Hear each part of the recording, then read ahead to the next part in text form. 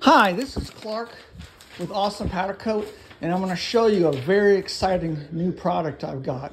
It's made by Andrig's air-cooled technology, an American company, and this guy has designed a brand new state-of-the-art fan, and the entire assembly is 3D printed.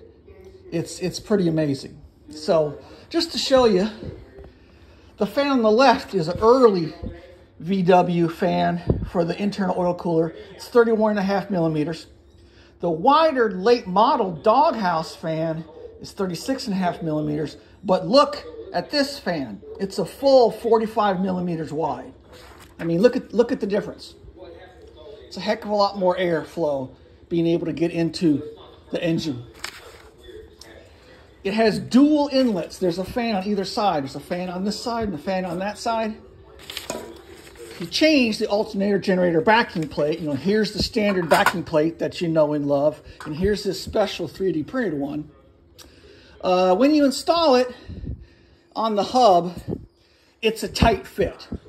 Honestly, I did a little tiny bit of sanding and got it to snap in real nice. Installation is pretty straightforward.